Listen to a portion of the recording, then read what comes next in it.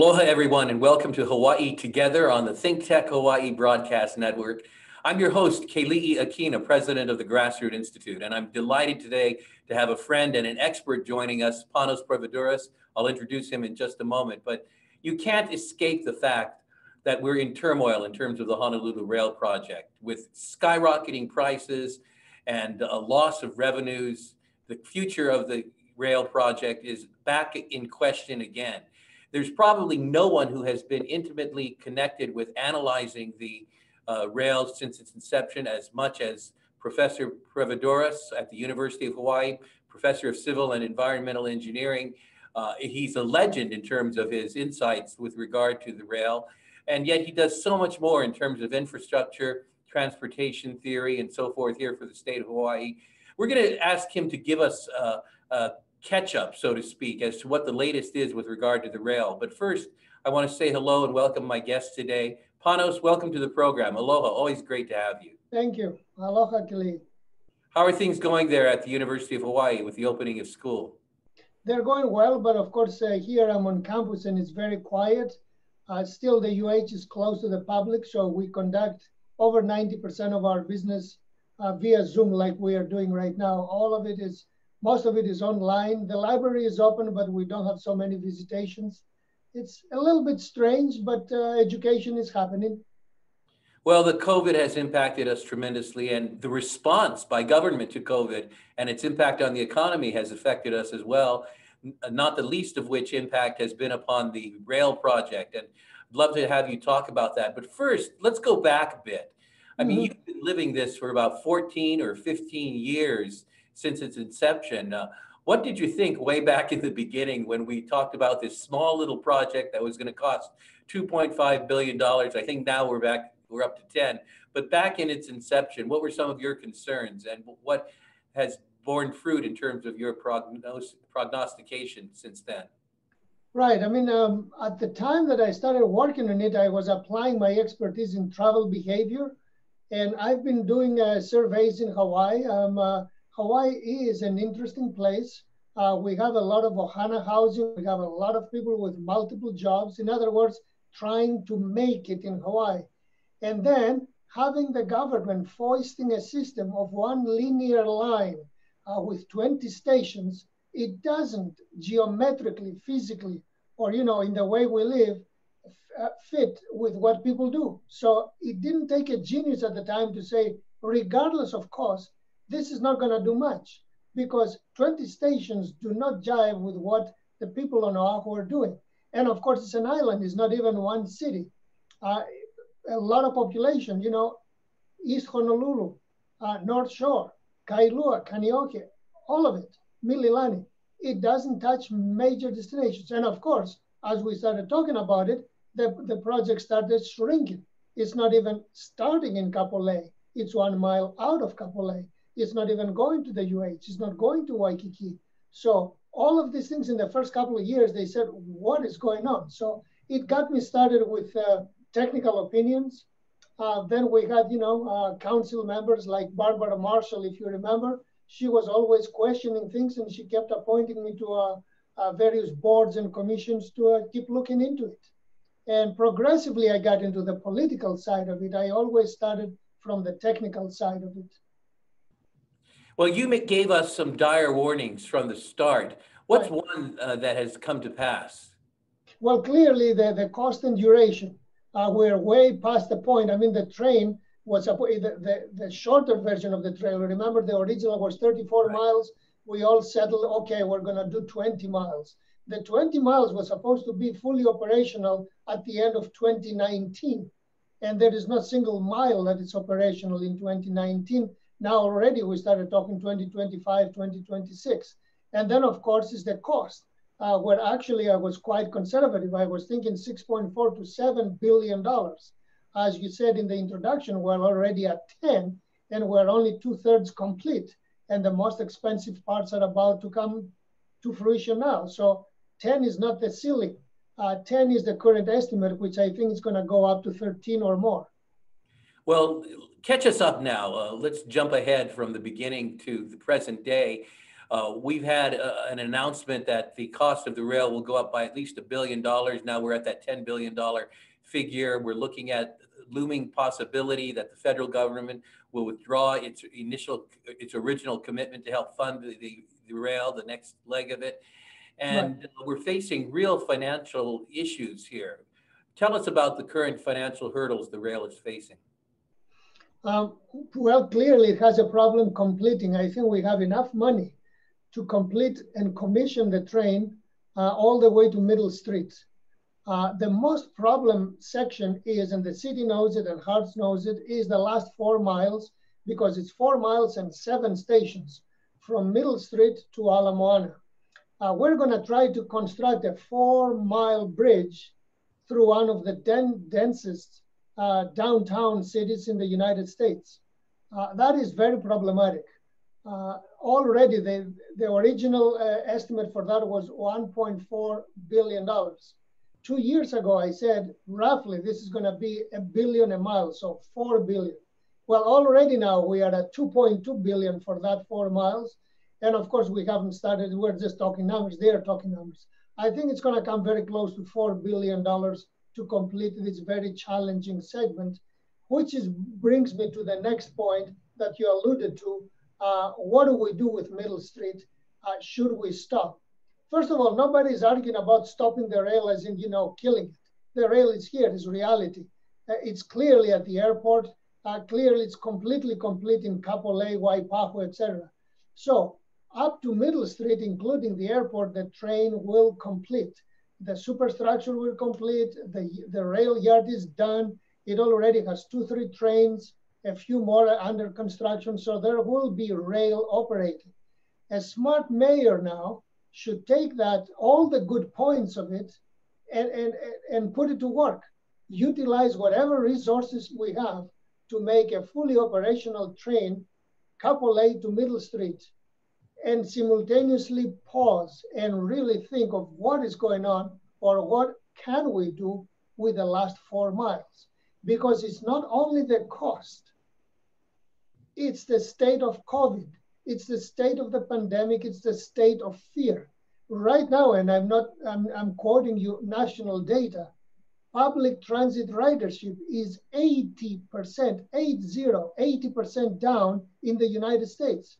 So where are we going? Sinking new billions of taxpayer money into a project that is not likely to be appreciated because of fear.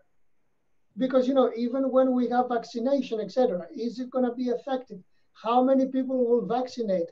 What is the fear of recontracting COVID after you have it? None of this questions. This is a brand new disease. So fear will be with us. And I'm not fear mongering here. This is just facts. So it will be with us for the next couple of years. And then it's going to have lingering effects. So how many people will go back to mass transit? Why are we doing this now? Well, let me back you up a little bit. Sure. You raised the question or the issue of stopping the rail before it reaches Ala Moana. The most talked about point has been Middle Street, although people are talking about other points. You seem to think, if I've got you correctly, that it is feasible to stop rail at Middle Street. And what do you envision would take place in terms of the overall transportation infrastructure if we stopped rail at Middle Street? Right. It has major points, and I published several of them. It's actually up to Middle Street. It's a very proportional system. It's 16 miles. All of it has gone to bid and is being constructed, so it's a done deal. 16 miles, 16 stations. Very nicely, every station is 1 mile apart. We're going to have extremely synchronized trains. It's going to be a real fast service, Kapolei to Middle Street. Why Middle Street? There is significant transit magic at Middle Street. It's called the Middle Street Intermodal Center. In the late 90s, we got funded by the federal government to create a very large intermodal center for transit. So rail naturally stopping or ending there, it's a natural because we designed it like that. So it's not like, you cannot stop rail at the airport. There is no transit intermodal anything at the airport. It will be simply a silly dead end. Middle Street Intermodal Center, it's a proper place for the train to stop and maneuver and process the passengers with the existing bus lines, the existing handivans, the existing Uber and transit and taxi stations. And of course, we could route a few electric buses up and down Dillingham Street and make a direct connection to Chinatown and downtown, just like that. Waikiki, a little bit more challenging, but saving $4 billion and still providing a reliable connection to Waikiki, it can be done for several $1 million, but not $4 billion. So again, the new mayor has to weigh these things and argue, I think, successfully, because FTA really promotes bus rapid transit and bus things to solve transit problems in cities. Give us the flexibility to adjust the system. We already, out of the 20 miles, we did 16. We did our best, but look at the money problem. The community cannot bear the cost anymore. Now, do you think the mayor could really pause the rail, as the current mayor is suggesting, but wouldn't that entail exorbitant costs in terms of being able to restart it? It's not going to be unilateral. It's not dictatorial. He needs to assemble a team and go meet. First of all, he has to have at least some partial support from the city council, and then the mayor, partial support of the city council. Go to Washington and meet them, and present the myriad of problems we have had and renegotiate the contract. That's how it will be done. There isn't too much that we're going to lose. The only contract that the current administration has let is the underground of utilities on Dillingham Boulevard, which is good to be done for resiliency purposes. So if we get a hurricane, Keli'i will have better electricity distribution because there will be no power lines to fall down. So it's a little bit of make work kind of project, but it has utility all by itself. So it's not completely lost monies. And of course, it's going to look more beautiful because Dillingham Boulevard is not going to have any obvious utilities anymore. It's going to be a clean street. So there is some benefit to that. There are ways to adjust the budget and talk FTA into some sense, because they're co-responsible about this fiasco and they know it.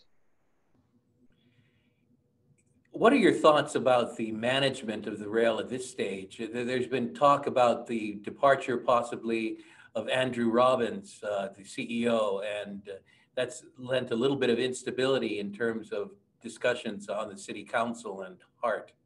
Right. I think we made the two mistakes. We had two CEOs, Grabauskas and Robbins, and both of them, while they were very smart people and good communicators, they were the wrong people for the job. Grabauskas from Boston was a train operator. We are not having any operating train. It's a construction project. Robbins from Canada, Bombardier, was essentially a train salesman. He knows a lot about rail systems and how they operate. We're not operating any rail system. We're building a bridge with some stations. So both of them were really out of their element in terms of managing this project.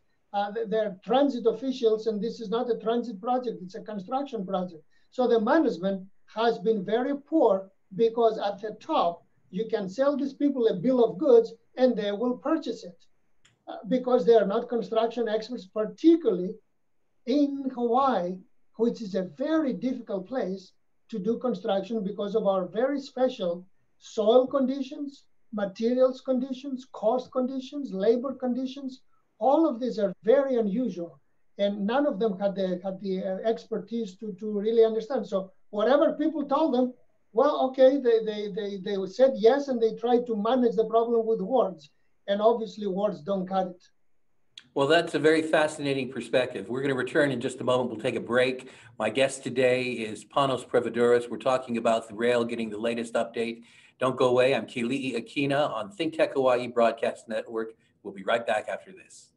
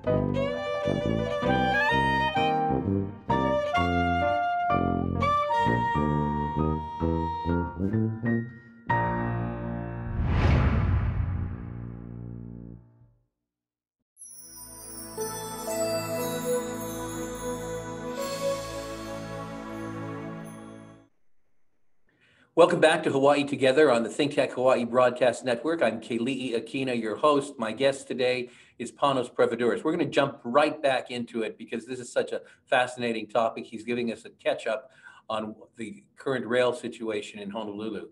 Panos, thanks for standing by again. Sure. You know, there's been a lot of talk about P3, public-private partnerships, and that in a sense was the salvation, so to speak, to the funding situation for the rail. But this has apparently fallen through, and we're facing a lot of difficulties in getting a suitable PPP up and running and finding a partner who will actually come in and be the one that will get us out of the mess. What are your thoughts about this? Well, my thoughts is that we're desperate, and we're not in a situation to be able to strike a deal that would be beneficial to the taxpayer. We're begging for money. We're begging for a private private partner to come and front $1 billion or more to complete the project to Ala Moana. And it hasn't worked so far. We put 1.4 billion on the table. One of the partners apparently put a bid down for 2.2 billion, and the others maybe higher still. Bottom line is that this is a difficult project. The construction industry understands that. They cannot do it for a low amount. And unfortunately, it's not good for the taxpayer because those people are fronting the money for us to finish it in the next 5 years for a return, which in addition to the regular cost and profit, has a special interest for all the money that they are fronting because banks are involved, etc. So this is difficult because it's the type of project that does not generate any money to pay off its expenses. See, P3s or public-private partnerships are very common when you do major dams for hydroelectric. You put the plant there, it generates electricity, you sell electricity, you make a profit, you pay off the proceeds.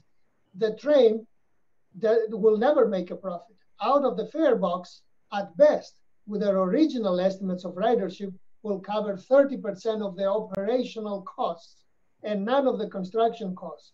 So it is a guaranteed loser, which means the following. The money has to be repaid. There is only one way to repay it, taxpayer. That's right. So the extra profit of the P3 partner, who's going to front the money to finish it, will have to be paid by the taxpayer. And the GET is not going to cut it because the GET is not even collecting the money that it promised to collect. The tourism has, well, right now it started, but at about 20-25%. And I don't know if we're going to maintain that level, how high it's going to go. Bottom line is that we used to collect $150 million a year, and now we're not even collecting $20-30 million a year in GET. So it is a significant reduction in revenue. Right now we're at dire straits. We don't have the money, and even if we open the rail, we're not going to have the ridership. It is a clear lose-lose. Talking about dire straits financially, let's go to the federal side. FTA funding. What's the status of that, and is it likely that the funding will still be provided to Hawaii? Well, that's the thing that we really need to sit down with these folks and say, look what has happened here. Yes, we promised the 20 miles, but we have such a very hard time delivering even 16 miles. So help us out here. I mean, we're going there with the wrong perspective and trying to go through their hoops and, stuck to a deal that is no longer feasible. And of course, now we have to put them to test and say, okay, you guys gave us and approved the forecast we had for ridership. Now we're going to get only 20% of that ridership. So where are we going with this? So they need to help us finish it in a way that makes sense. And one of the ways that makes sense right now is to completely complete the rail and commission it. Commission it means it's a completely ready system, like you buy a car from a manufacturer, ready to start it and work. It's one thing to construct, It's another thing to commission the rail. It's going to take almost another year to make sure that everything works. The elevators, the escalators, the doors open reliably, everything. The commissioning of the system is a very tedious and process that takes a lot of time. So they need to help us to have a fully functional system to the airport and Middle Street, and that's going to take at least another couple of years and several $100 million more to finish that. After that, let's see where we are. I mean, do we even get some ridership to the airport, etc.? Do people actually use it? So there are a lot of questions, and FTA is a partner. They are not writing blind checks. So we need to bring them to the table and negotiate a feasible deal for this project. If anything, I would go actually and say, you know, there have been so many delays, so much, up your gift. We need help. What are you talking about the second half, 750 million? We need a couple more $1 billion. Can you please help us with it and all? So aim high. Here we're just, you know, with the administration we've been having, every time we beg and we ask for forgiveness. Why? I mean, I have seen the studies and what they approved in the beginning. They were essentially, I don't want to use bad words, co-conspirators. It wasn't a conspiracy, but they're co-responsible for what happened. And they haven't been particularly helpful along the way. So the local taxpayer got severely affected and the feds didn't help other than providing some sharp criticism, but that's too easy to do. I mean, I can do it from my office. I don't need 20 people in Washington to do that. So they need to help. We're in the midst of a mayoral race, yes, as you know, and that adds to the transitioning that's going to take place in terms of the future of the rail. As you look at each of the two candidates, Amemiya and Blangiardi, what are your thoughts in terms of what each has to offer in terms of strengths or weaknesses for resolving our rail situation? I have no faith in what Keith Amemiya is going to do. If I'm a little harsh at him, I would call him Kirk Caldwell version 2. So status quo, same old, is not going to work. Same old, it means every year literally we add $1 billion. We cannot continue with that. At least Rick Blangiardi is entertaining options. His answers will never stop rail and do anything. But let's see. I wanna get elected, have a clear talk with the heart and have a clear look at their books and make a business decision as to where the numbers are leading us. If their numbers are, you know, untraceable or improbable to be able to pay these amounts and finish it, we have to develop a plan B. And once you get your act together, the feds will play along with it, because then you're proposing a rational alternative, whatever that alternative might be, whether it's going to be permanent or temporary. Everything is temporary. I mean, you can argue, you can succeed that you stop the rail at Middle Street, and then, you know, another Mufi Hanneman or what have you, 10 years down the road, it's going to take train from Middle Street to the UH. Nothing stops that. Nothing stops. For now, though, we have to stop loss. And clearly, we don't have the money to complete it in the next 5 or 6 years. So a reasonable position would be something that what Blangiardi says. Look at it as a business proposition. Look at the books and see where the money takes us. How much money we have. The money we have, we should use it to finish it. Commissioning the system is very important. This is a very expensive system that has at least the possibility to do some productive work.